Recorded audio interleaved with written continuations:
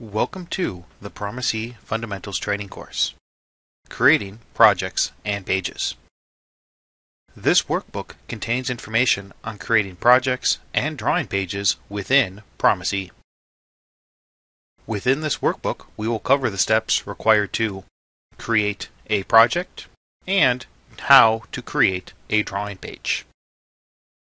A project is the basic unit within promis.e. All work must be done within a project. Projects can have user-definable descriptions. Also, there are several options that can be set per project. This allows for promis.e to be configured to match a company standards. Once the options have been defined, they can be saved to be reused on future projects.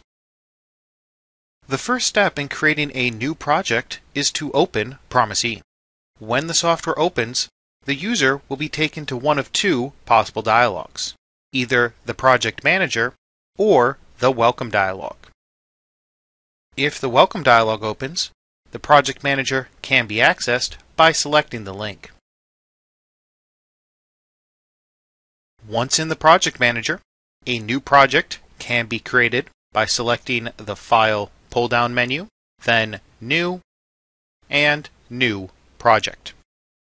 The name of the project can then be entered in the project name field. At the bottom of the dialog, pressing the Descriptions button will open a second dialog, allowing for any project descriptions that are required to be entered.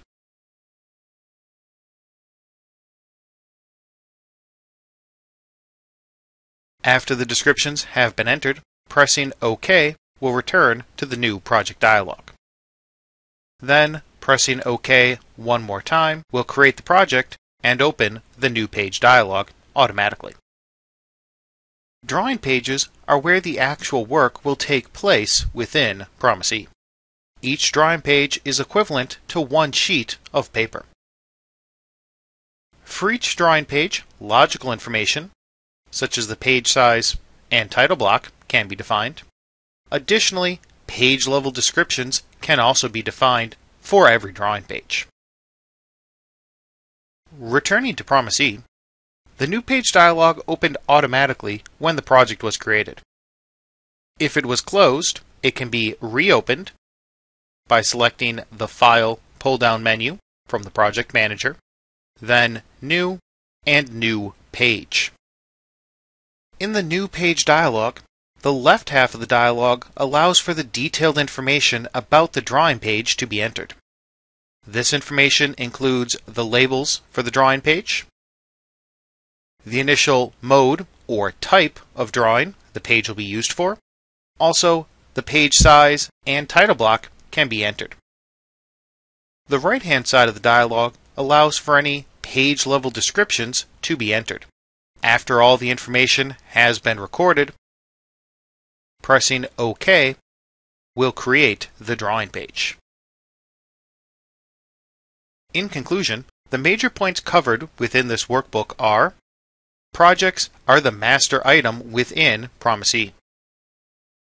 Individual drawing pages are then added to and grouped within a project. The actual design work is done on drawing pages. This concludes the Create Project and Drawing Pages workbook. Thank you for your time, and happy learning.